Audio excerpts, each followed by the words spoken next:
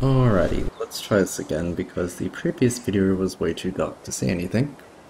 This will just be a little showcase of the dungeon clip that you can perform in Valheim. So you basically just need any dungeon from the Black Forest. You can perform it in Troll Caves as well, but is a little bit more difficult, and I won't showcase that one in this video.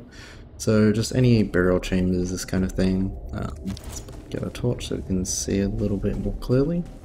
So any hallway with a door in it like this, where you can be pressed up against the wall opposite an open door like this. So we'll just try it on this one here. I'm not sure if you can do it while holding a torch out, it might slow you down a little bit, but hopefully you can see from this fire here, that helps. And then we'll just try and line up with the handle here, and hopefully this pushes us through. I need to try it a few times. You can see that we're kind of getting like bumped against the wall. Kind of pushing us in, but not quite at the moment.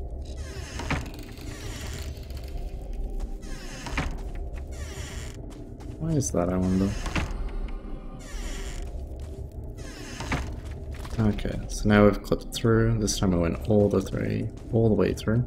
Sometimes you get geometry that allows you to get on top of the dungeon, and other times you won't be so lucky. Typically it's best to try and stay inside the wall. I actually got pushed too far, but luckily we have this outline here where we can stand on it. And you can build out here, so you can build the cooking station like I have before. That's probably why I wasn't clipping through properly.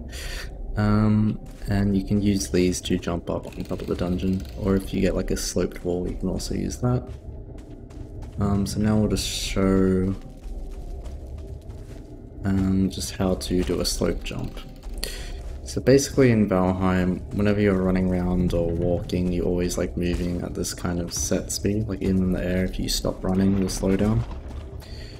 So to avoid that and get a good jump off here, we just use the momentum that you get from being on a slope and jumping instead of running. So basically you'll tap until you start sliding, and then you'll just jump, and you don't press any other inputs after that.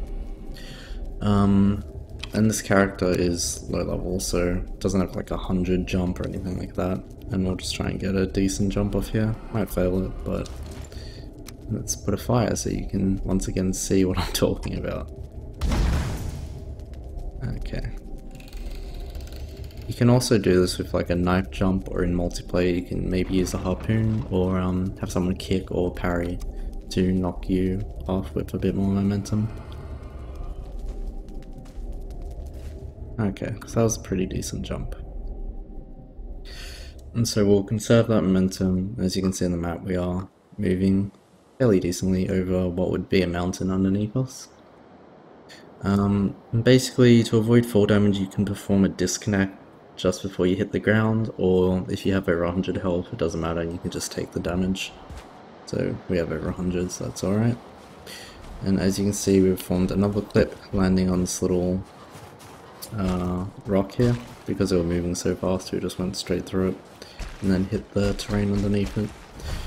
So as you can see, the dungeon clip does have a fair bit of use. We got fairly high up a mountain, and this isn't even like an overly steep one either. But hopefully that just showcases how it could be used. And you could also use it to cross a small ocean, something like that, because you will keep your full stamina until you hit the water.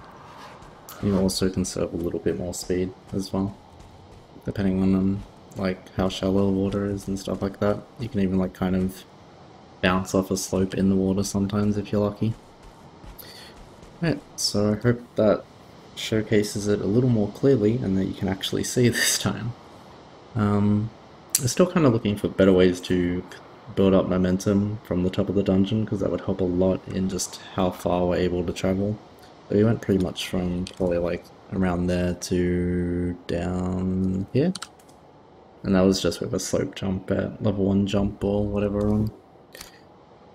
So we're on jump 8, so not the worst, but it can be a lot better obviously.